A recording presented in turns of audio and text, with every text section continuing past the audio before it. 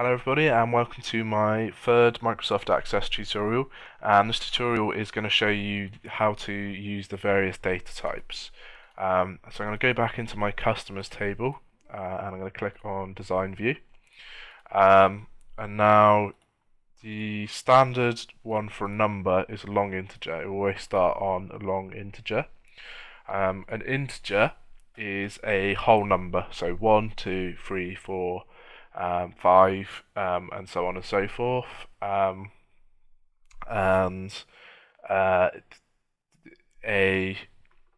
you can't have fractions, so you can't have 1.5, you can't have 2.5, you can't have 2.56. It's got to be a whole number. So I've used it for customer ID because customer ID is always going to be a whole number. But say we put in customer age, which might not necessarily be a whole number. So if we put a number on it, and then we put it as, we can either put a single, and that will be a number with one decimal place. You can have a double, and then this gives you lots of decimal places. So generally, if you've got a number with decimal points, put in a double, and then you can also specify how many decimal places it actually has in here. So let's say we want to put it to 2 decimal places, and then that's going to give you customer age. So if I save this, and then go back into my table, it's now giving me an extra field, which is customer age, and I'm going to fill that in. So I am 23 point, I'm just going to guess it, it's in 2 months, so 23.76-ish. It's 20th of December, if any of you want to work out what my actual age is, and stick it in the comments. But there you go, so there we've got a decimal point in there. You probably wouldn't want to actually put someone's age in, you probably wouldn't put their date of birth in, and then calculate it as of when you do it. But I guess you could have customer age as of sale. So that's just an example of how you use decimal points. So let's go back into design view. The next one is text.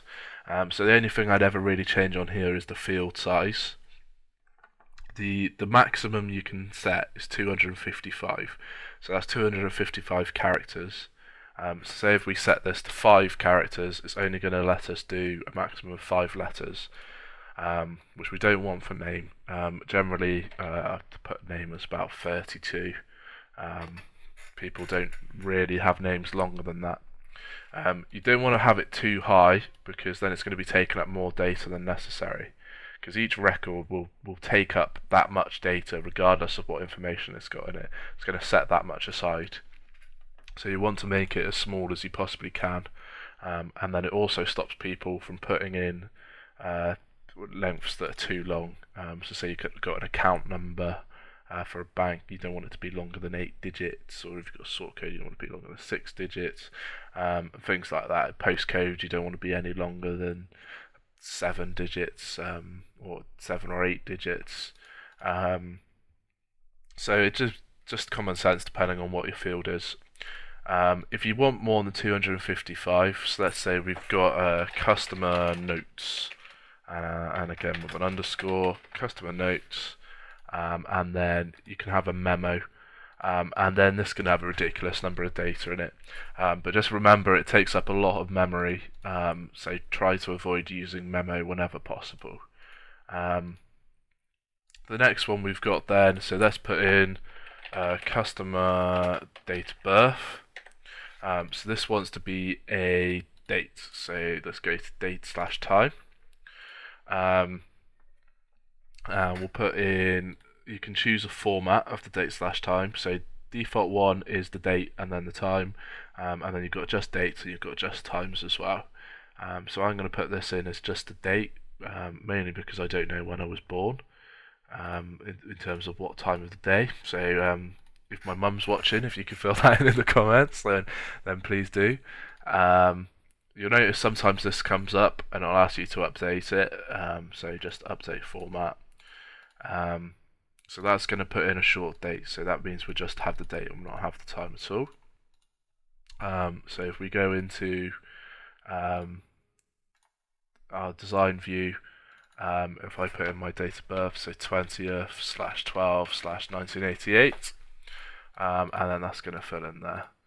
We've also got our notes where we can type whatever we want into, and you'll see I can put in as much as I like there.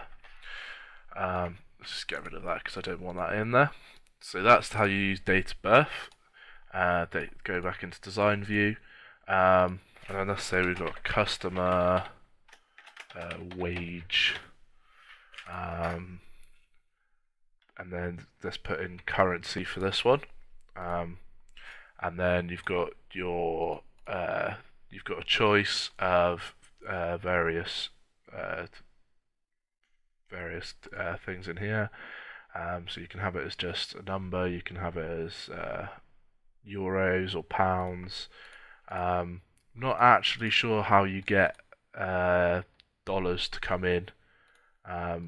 If any of you Americans watching know how to put dollars in instead of pounds, that'd be great if you could put it in the comments.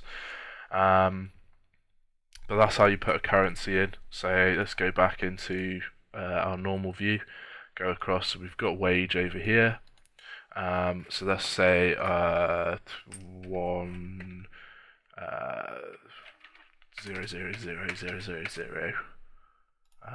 Not how much I earn. I wish I did. £1,000,000. That'd be great. But that's just an example. So that's putting it in as a currency for you there, and it will just always put it in that format for you, so you know you're working with a currency. And then the only last one you've got is a Boolean value. So let's say customer and then male, or we can have customer gender, and then you can have a yes/no, and you can only have true or false, yes/no, so on/off. So let's have true/false, and instead of using gender, let's have registered. So you put customer registered as yes/no, and then we can select from here true, false, yes, no, on/off. I'm going to have on/off, and then when you go into your view, you notice then that you've just got a tick box in there instead, and you can just tick it to say whether it's true or false. So that's quite a useful one. It's a very straightforward way of filling it out. And then one that people use quite often is just an auto number. So rather than having a number up here, you put in an auto number, and because I've got data, it's not letting me do it, so let's just delete my line of data, design, auto number, save. Right, so this is going to fill itself out now, so I don't need to put anything in there. So let's put my name as Matt, and you'll notice that it's filled in a 1. Let's put in Reese, that's going to be 2, Sarah, 3, and it's just going to put that in automatically for you, so that's quite useful for giving you an ID. I generally like to generate my own, because I don't really like having it starting at 1. I like them all to have the same length, so I normally start on 1,000 or 100,000 depending on how many records I know I'm going to have eventually. But then that's it, that's all the different data types. If you've got any questions about data types, drop them in the comments below, and thanks for listening, and I hope to catch you in the next tutorial when I'm going to show you how to create a linked table.